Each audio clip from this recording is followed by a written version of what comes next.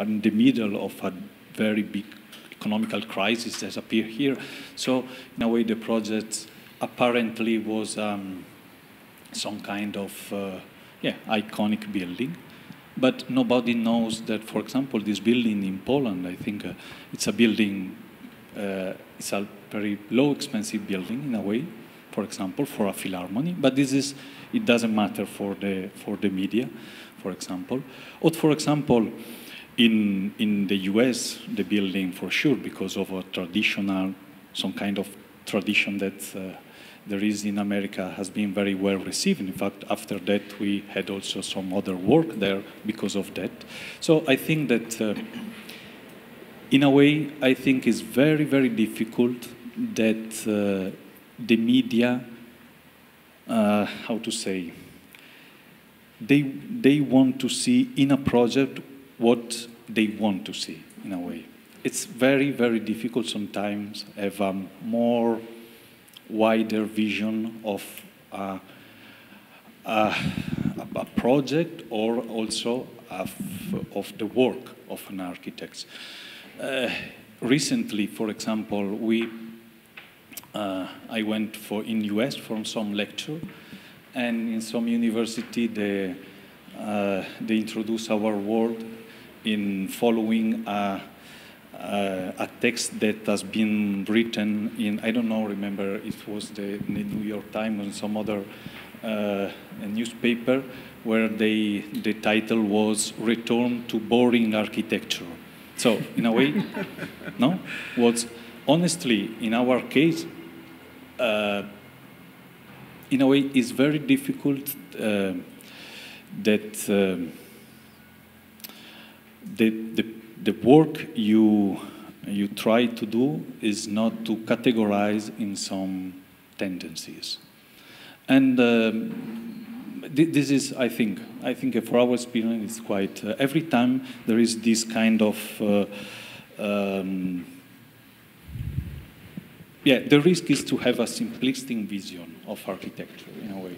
But how not to have a simplistic vision of architecture in 400 words? I mean, either you play the game or you don't play the game. If you want to be in the newspapers, you have to allow for different views, different. I mean, there's no other way. There's no other way. And some people, many architects would feel they benefit from being there. And obviously, you said before you also did benefit it. Mm-hmm. I mean, that's not excuse for partial views and for errors. Obviously not. But, you know, I mean, there is an author of the text, and it's not you. You are the author of the building, and you are exposing yourself just in the same way as we, as author of the text, we are exposing to your reviews and to your opinions and to whatever. I mean, that's a fair game, isn't it?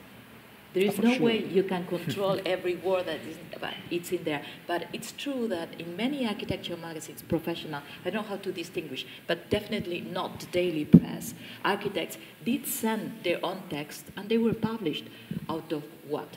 Out of laziness of the people in the newsrooms, out of lack of knowledge, out of whatever. But that's not a newspaper. I mean, you are expected to write your piece, and obviously you are expected to write it well. You may agree, not disagree, and the person writing the piece may do it a very poor job as well. Yeah. That's part of the risk.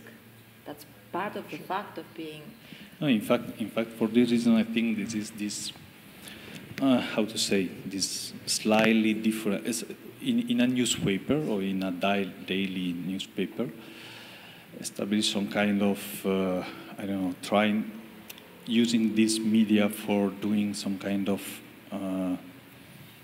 critics is quite risky in a way, because the approach that the media can have for speaking about architecture is, in a way, it's very, you know, very limited. It's also to write in order to present architecture to a general public. That is honestly super difficult. It's really, really difficult to transmit why an architecture is a good architecture and why an architecture is a bad architecture to a larger audience, to a very wider public. This is, I think, is one of the most difficult thing for me as an architect, to trying to transmit to everyday people why this building is great and why the other in that part is bad. You never mind that. We will do the job. Okay. Great. So it's, I don't know. I think and I don't know, this relationship. It's really, in a way, how to say, very. I think that the most important thing is try to skip the tendency that exists in architecture, like in many other professions. No?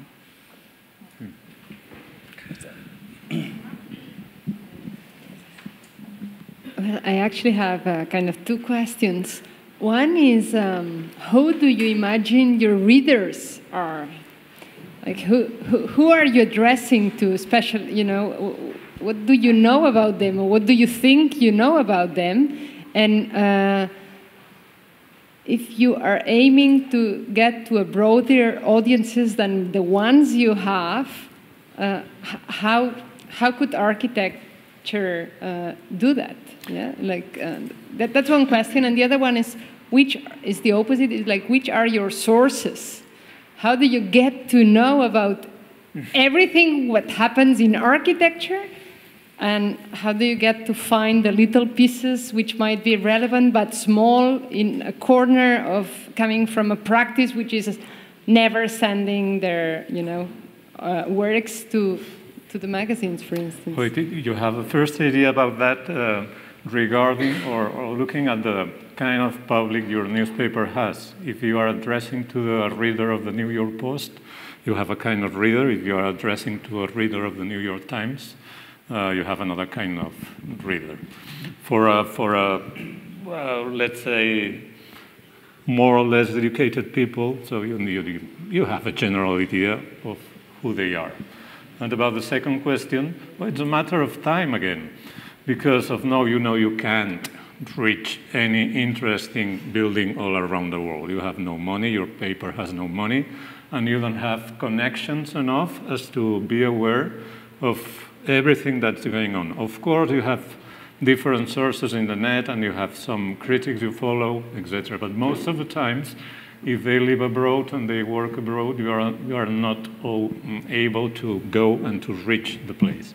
But if you live in a small community like Barcelona, well, the time passes by and you get in touch with many architects, and every time you write about them, well, in my case, I tell them, please, if you have any news, please contact me again. So, in a way, it's like a bit of networking. And it's easy to do in Barcelona, after some years in Catalonia as well, and in Spain a bit. I have a look at my agenda, there are a few telephone numbers of people whom I know I can ring if eventually I'm in a situation I have to write for next week and I have no new building to write about.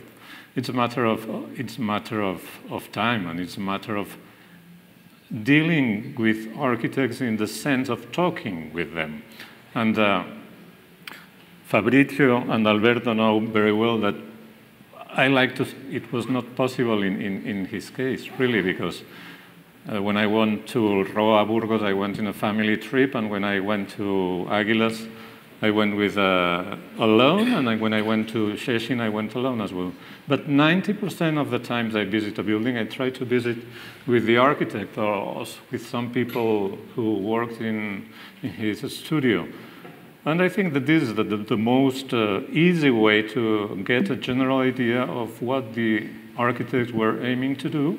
And not less important than that, which were the 2 or 3 critical decisions that were so important for the building being at the end what it is and not another thing. And I think that it's a good idea to try to get those 2 or 3 main decisions all along all through the project, which really make understandable why the building is how it is, and not the other way around.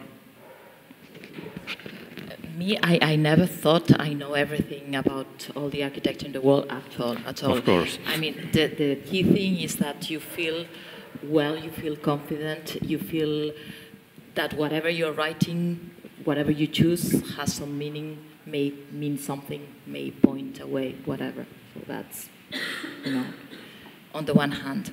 On the other hand, broader audience, yes, my boss would love that, for sure. My biggest hits in architecture have been, one, on the disasters of famous architects, made #1 in my paper, one of the few occasions that architecture has gone that far.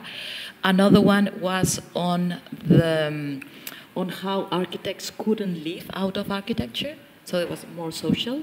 And when you are more social, you have a problem, because then you don't belong in culture, you belong in society, in another section, so you have to kind of make them see that it's culture still.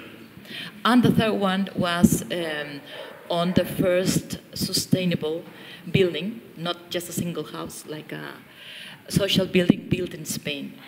So perhaps that can summarize a little bit that another shift in the interest of the readers. Mark magazine had a rule which was no jargon, please, and their aim was to reach the broadest possible audience. So when I wrote for them, and in general when I write also in other media or even on my own blog, I really try to have something for everybody. I know that sounds corny, but I like The Simpsons a lot as a program, because the script writers are incredibly sharp. They have references for cultural cognoscenti as well as children, and so everybody can enjoy it. And that would be the ideal that I would try to achieve. I don't think I'm anywhere near there, but as for sources, that's a tough one. It's really hard. Because of course we want the scoop, right?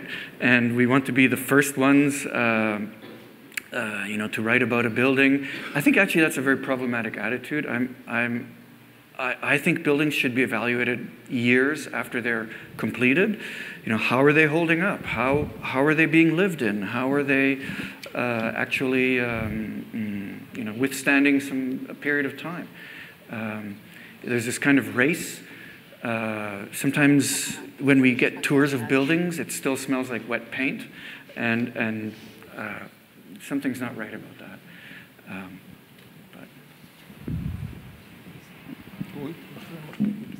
Yes. If you are asking who is the audience of my magazine, of course we know almost every architect in Poland. So I think that I really know them. But we also analyze everything. We use data. You know that in internet it is possible. But I think that it is very important, this issue that you said, that it is that we should come back to some buildings and analyze them in the next moment. And that's what we try to do.